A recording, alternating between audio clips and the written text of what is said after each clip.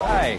I was the only one that believed in you. Congratulations, man. You're just gonna change the world. And the sharks love to show off their razor-sharp teeth. But what happens when these great whites meet a megalodon? The sharks are bound to make a few mistakes every now and then. These are the deals that got away. There. It's Jamie. Come in. Sharks. Wouldn't it have been nice to know who was behind the door before you let me in? My name is Jamie Siminoff. I'm from Los Angeles, California. My product is the Doorbot. I'm seeking $700,000 for a 10% stake in the company. Meet Jamie Siminoff. If he looks familiar to you, just wait. It'll ring a bell in a few minutes. Introducing the Doorbot, the first ever video doorbell built for the smartphone. With Doorbot, you can see and speak with visitors from anywhere. Jamie, what is your big invention? Mark, let's just say this is your house in Dallas. You'll see on the screen here that I'm projecting the Doorbot app from my smartphone to make it easier to see the demo. Now, just like a regular call. Hey, that looks awfully familiar. Jamie continues with a pretty epic demonstration of Doorbot. When someone rings the Doorbot, you can see them and decline if it's someone that you don't want to talk to. Hey, good-looking Doorbot guy. Hey, join me, and the next time you hear, it'll be... Pretty funny, Jamie, but Lori was not laughing. I'm going to jump in here. I think that you have potential to do a lot more with this, but I'm not connecting to that this does enough at this time to distinguish itself as different from what else is out there on the market for the higher price point. And so for that reason, I'm out. She's the first shark to be a total bonehead and pull out, surprisingly. No one's arguing the quality of the product. I like it. I think you're going to do great with it. I just don't see that progression, and for that reason, I'm out. Cuban is the next shark to miss out. Cuban usually has a better eye. What's going on with the sharks this day? When I look at businesses, I look at the three tiers that get hit: luxury, mid-tier, and lower tier. I'm wrestling with where this goes in the market. I just don't think it's for me.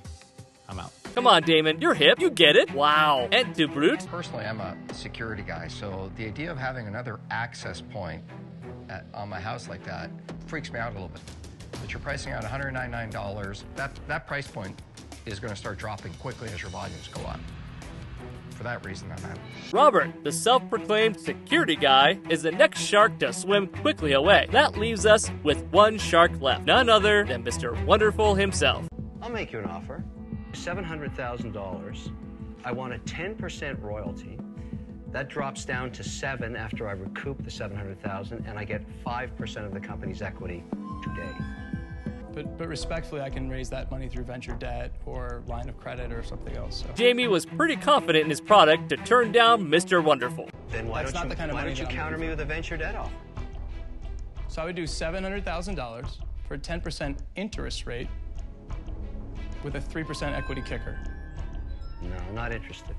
It's not commensurate with the risk I'm taking. And rightfully so. If it hasn't clicked yet, following Jamie's failure on Shark Tank, he decided to do a little rebranding on Doorbot in 2015. Jamie turned Doorbot into Ring. Yes, that ring. The ring you see on almost every house nowadays. The ring that goes viral for catching package thieves or solving crimes. The ring that keeps the sharks up at night. Man, did they ever screw the pooch there. Ring ended up being acquired by Amazon in 2018. And with Amazon, you know you're swimming in the dough. Amazon bought Ring for $1.2 billion. Someone ring a damn bell for Jamie. There you have it, shark fans. Those were the sweet deals that got away. Hi, sharks. I'm Derek Paquet, and I'm a who? Hoosiers, baby. Hoosier. I'm the founder of Coachex, and I'm here today asking for $200,000 for a 10% equity stake in my company. After watching our next big miss, you might think the sharks were right to pass. How dorky. But don't judge a pitch by its cringy introduction. Everyone faces when they go out in bad weather and shiver. Or they could wear a soft, warm, and cozy coat, but then they have to babysit it all night. It was stolen while throwing down my favorite moves on the dance floor. Derek really knows how to make the ladies blush. Let's let him finish the pitch. This is the security. It's just not organized or effective. With our innovative technology, we match a person's face to their belonging and type your name into the system.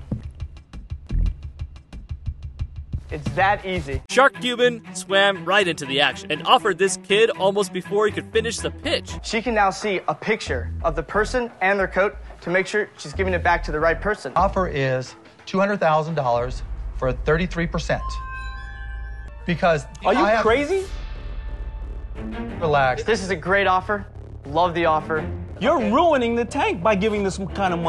Damon put Cuban on blast for his offer. Being the young kid that he is, Derek had to consult his other business partners about Cuban's deal. Derek has a point. It is a really good offer for a company that has done so little. Let's see what his partner says. Jerry, so we got an offer from Mark, $200,000 for 33%. You know, we haven't proven anything. We're here really early. Everyone else is going crazy that he's giving this offer. I think you're giving away a lot of equity this early in the game. I would pass. I wouldn't do it. Real easy for the partner to say no when he doesn't have to face the Sharks. Now Derek has to gain the courage to turn down Mark friggin' Cuban. But wisely, Derek decides to try and counter-offer instead of straight up turning him down. I think the Sharks really like that kid. Listen, Mark, I'm from Pittsburgh. You're from Pittsburgh. Don't be a foolish man. I think I should continue to develop it a little bit more. Whoa! Prove it. Turning down almost $250,000 from Mark Cuban? $200,000 for 20%. No. Cuban looked like he saw little of himself in Derek. Well, it turns out that Derek was onto something. Coat Checks rebranded and eventually became Checksology. And in 2022, Checksology reported annual revenues of $7 million. That's a lot of coats. Mark might be kicking himself today, and Derek will forever go down in Shark Tank history as the college kid who turned down Mark Cuban. Not only does Mark Cuban regret not making an offer to our next entrepreneur, they all miss the boat in a huge. I'm Joe. And I'm Jake. Our company is Rocketbook, and we're seeking $400,000 for 10%. And we make notebooks from the future. Our first big-time miss by the Sharks was truly out of this world. Joe and Jake from Rocketbook were seeking $400,000 at 10% equity, a relatively low amount of money for the bankrolling Sharks. So what product were these two spacemen looking to have funded? That's why we created Rocketbook. It's really just a pen and paper notebook, but take notes in your Rocketbook and scan them with the Rocketbook app to instantly blast those notes to popular cloud services, instantly organized for you. Hey NASA, how does the Rocketbook work? That's not all. Then they ask for help from one of the Sharks. Always a classic move during a pitch.